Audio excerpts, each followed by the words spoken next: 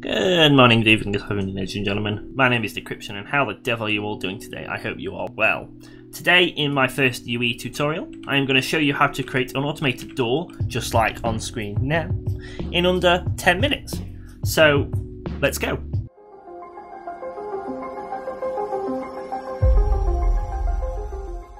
So first I'm going to create a blueprint class in my content browser, at type of actor. I'm going to call it automated door. I'm going to open this up, just like that. Then I'm going to go and find my geometry for whatever door I want, which I know I have a warehouse door, which is what I'm going to use from the Cinity pack. And I've dragged it out to the wrong screen. It keeps doing that. I'm going to drag it out to here. Perfect. And I know my pivots are really wrong on it. I don't know why. Some of them really are. So I'm just going to position it there. I know I need to scale it up a bit, so I'm just going to scale it up like that. Perfect. I'm going to go back to my root element. I'm going to add a component of type box collision. And I'm going to call it trigger. There we go. In the trigger, I'm going to scroll down on the events. Actually, first, I'm going to drag it out to the width I want, because what the trigger will do is when you hit it, it will make the door animate, basically, and move to where you want it to be. So just make the extents to whatever you want, and behind it as well is when you leave it, so because you don't want it closing on you. Then on the component begin overlap of the trigger, I'm going to click plus. I'm going to cast it as the type of whatever your player is. You don't have to do that. You can cast it as your NPC or whatever you want, even like a claptrap drawing. I'm going to drag off from that again and play sound at location, like so. I'm going to find my sound asset that I want to use, which I know is called hydraulic. Boom, I'm going to drag it in. I have no idea where I got the hydraulic sound from. I just had it in one of my packs, so I bought it, so I'm pretty sure I can't distribute it.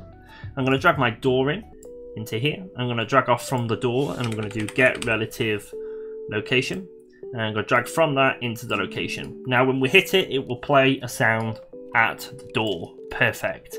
From that, I'm going to drag off and do add timeline. We're on 2 minutes, not too bad. Slide timeline. And I'm going to click into it, and I'm going to add a float. I'm going to call it slide amount. I'm going to set the length to be 1. You can set this length to whatever you want. And I'm going to add 2 keyframes. The first keyframe will be at time 0, value of 0. And the second keyframe will be time 1 of value 1. If you want it to be bigger, just set the time to be longer. You don't really need to touch the value. The value is fine. So save and compile, cross the timeline off. Perfect. I'm going to make the play at sound at location go to the play at start instead. From the update, I'm going to leave the update. I'm going to do the slide amount. I'm going to go lerp vector. Boom, and a lerp, this is going to basically fade between 2 vectors. So we need 2 vectors of start and open positions, or close and open positions. So I'm going to create a variable, called it door open position. I'm going to set it to public by clicking the little eyeball. I'm going to come back to the boolean, and I'm going to set it of type vector, just like that, just a standard variable, don't use an array. And I'm going to duplicate that variable. And call it door close position. So in my case, the door is already closed when you go into it, so it's going to start off as closed, so I'll drag that into A, and I want it to go to the open position, so I'll drag it into B. And now this loop will nicely fade between 2 of them. So I'm going to drag off from my door over here. I'm going to put set relative location, like so. I can probably drag these in, actually, they don't need to be that far away. And then I'm going to drag the new target into the new target. I'm going to drag the update into that one, and that should be it for a nice little door. So save, compile, drag away. I'm going to go back to my classes. I'm going to drag my automated door out. I'm going to rotate that bad boy, like so. I'm going to center align it, because we're on 3 minutes, which is not too bad. I've duplicated it. Perfect, so click on your door. Now you see we've got these 2 variables that we need to populate. So go to your door in your details and copy the location. This is basically where it's going to start. And paste this into the closed position, because the door is currently closed. Then go into the warehouse again, the door in my case, and drag it up, down, left, right, whatever you want it to do, diagonal if you really want it to go. And copy the location, and this is just a dead basic door, and paste that, and Control Z actually, make that go back, there we go.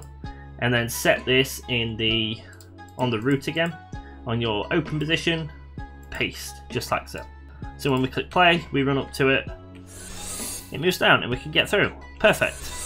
And as you can see there's a slight glitch, and it keeps doing that. So we need it to close when we come out of it, which is dead simple to do from our current framework. So we come in, And all we do is we go back to our viewport, click our trigger, and add a end overlap. You can also just do it in here, but yeah. Copy the cast if you've got one, / whatever you've got. On the other actor, everything you needed to do. Perfect. And then we're going to play a sound at a location again. Just like this. So drag, get rid of you, we can just duplicate you down there to save some variable time. Drag it into the sound, and then this time all we're going to do is drag it from the sound to the reverse from end.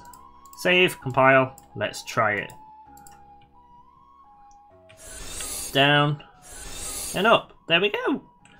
In under 5 minutes, 6 minutes, you've now got a door that opens and closes.